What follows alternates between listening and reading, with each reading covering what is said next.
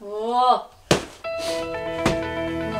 顔で鉄柱を叩いているのは伝統空手道国際勝闘館の世界チャンピオン金沢日和先生。今日は鉄の拳を持つ男高石橋さんと一緒にジークンドーの先生方との撮影裏話を楽しく語り合っちゃいますよ。さあタカさんの自宅の鍛錬部屋に来ちゃいました。日和先生もこういう稽古をガンガンやってるんですか？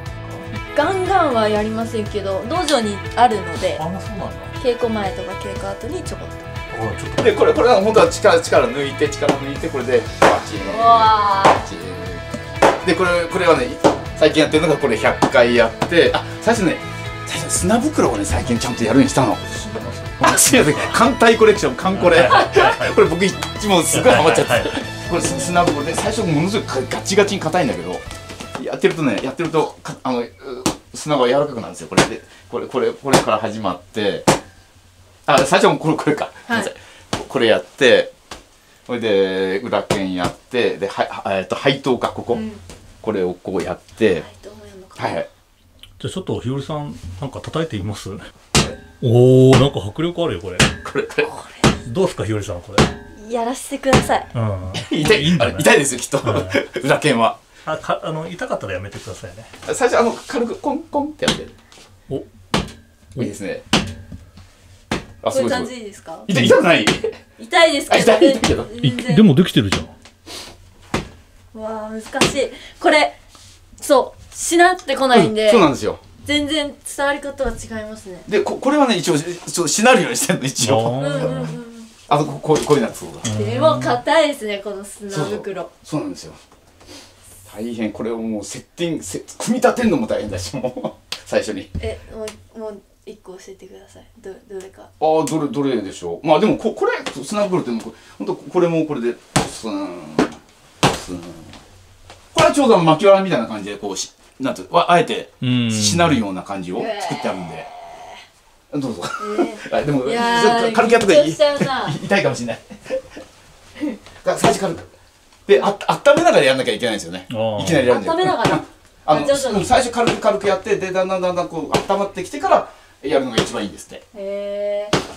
すごいさすがですね。このポイントってこのついた後この跳ね返りのこの力に負けない。僕あんまりなんかあんまり意識してない。叩きゃいいやみたいな感じで。そういう聞いたことあります。巻き割りの場合はね。ポンって返ってくる力に体を負けない。中先生にやってあれですよ。こうやった時にパーンってやつがこうなんないように。一瞬の体の決めというか締めというか一瞬の。すごいこんな抜けるまで高先生。これね近所の焙煎をしてるそのコーヒーのね豆を焙煎してる喫茶店があって、たまにもうここまで破れてもらわなきゃいけないけどここからもらってきてるんですよこれ。くださいって言って。そうまたもらえますって言ったらいいですよって言って。どうも。それではまた。オスもう僕らはオスですから今日はオスでしたね。オスでしたね。ありがとうございました。ありがとうございました。それでは場所を変えてジークンドーの石井東吾先生と広渡辺先生との撮影裏話を語ってもらいましょう。僕のとにかくまずブルース・リーでしょ。まずブルース・リーまずブルース・リーがあるわけですよ。まずとにかく僕の基本ブルース・リーだからそのブルース・リーのそのワンイチパンチで出てきた。もちろんワンイチパンチで出てきたって方じゃないんだけど、世の中で知られるようになったのねワンイチパンチで、あれをちゃんとやってるその体現をできる先生っていうので、YouTube でも相当前から僕もその注目はしてたんですよね。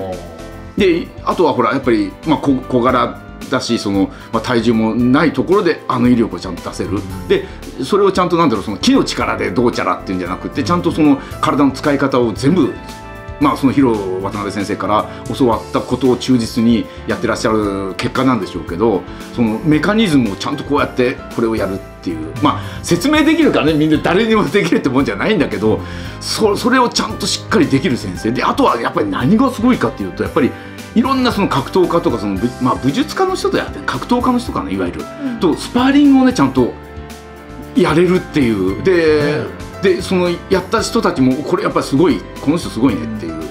でそれはまあ本当実践的ななんていう先生っていうかね、それはものすごい僕も注目してますよ。であとはなんだろう、ちょっと乙女チックな感じあるじゃない。なんていうの、こうお顔立ちもほらね、ちょっとまあ女の子みたいなって失礼な言い方だけど、ちょっと柔らかいね、優しそうな感じだし、でニコニコ笑うし、もう会った時もそのまんまですもんね、本当に。はい、そうでしたね。写真撮った時私より可愛かったです。いえいえいえいえいえいえ。私より可愛いポーズと。いやでも本当おっしゃってた通りで、自らが動くってすごく大事なことだと思うんですよ。ね。なんか先生っていう立場になると、わかりますわかります。こうじゃないけど、なんか自分動かなくてやれやれやれっていう方がまあ多い。徐々にね、年取ってくればくるほど本当そうなりますよ、やっぱり。そこで自分が自ら動けるよっていうのを見せてくれることによって、こっちもそこ目指したいって純粋に思えるんですよね。だからそこすごいですよね、石井先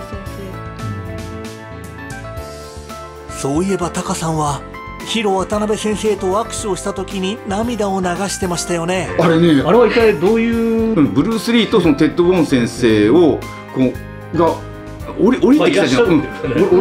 ちょっとお呼びしましょうみたいな感じだったんでしょうね、きっとね。それで今ブルース・リー先生が僕の中にいますからって言って、でそれこそ間接握手って僕は言ってたからやってくれたんでしょうけど、本当にこうやって今ブルース・リー先生いますからって言って、で中にいますからでやってくれた時に、いやこれやべえ、思い出したらまたなんか目頭がつなってきて、本当になんだろう、僕もだから分かんないですよ、暗示にかかっちゃってたのかもしれないし、本当にでもあの時はもうこうやった時になんていうの、力強くグッでヒロ先生がおっしゃったのが、ブルース・リー先生はなんとかね、なんか握手もこうやってたんですよっていう、グイッてこうくるっていう、でだから本当に見えたというか、なんだろう、本当に一瞬もうそのブルース・リー、もちろん会ったことはないけどと握手した感じ、ガチっていうがもうなんか分かったと見えたというか、であとなんだろう、すごいいいことを言ってくれたもん、なんか今2人がこうねいて、で石橋さんのことをなんだっけ、長年こうやってて、でそれでいいんだよって、でもっと続けてください、もっと頑張ってくださいって言ってますよっていうのをなんかね、言霊じゃないけど言ってくれた瞬間、なんか本当今もちょっと話して、俺ブルース・リーに励まされちゃったよじゃないけど、いやー、あれちょっと感動しましたね、本当に。だからなんだ本当になんだろう、伝わってきた、見えたっていうんじゃないけど感じた、まさに考えてるんじゃなくて感じちゃったっていうブルース・リー先生、あとテッド・ボーン先生、もちろんねお写真とか動画でしか見たことないけど、でも2人いて僕のことをちゃんとなんかニコニコしてくれて、ね、石橋君頑張んなさい、タカさん頑張んなさいみたいな言ってくれてるっていうね、渡辺先生おっしゃってたから、いやそれ間違いなくそうなんですよ、こんなに嬉しいことないですよね。であとはまあなんだろうまあ石井先生にしてもなんだろう平さんにしてもさ、なんかもう僕タカさんのファンだったんですよみたいな、ちょっと待って本当みたいな、本当に素晴らしい体験でしたよね。石井先生とヒロ先生に感謝ですね。タカさんが本当に泣いてしまった動画も近日公開しますよ。黒帯ワールド G 君堂シリーズ2023、まだまだ続きます。お楽しみに。Everyone is a hero in 黒帯ワールド。黒帯ワールドでは誰もがヒーロー、もちろんあなたも。それではまた黒帯ワールドでお会いしましょう。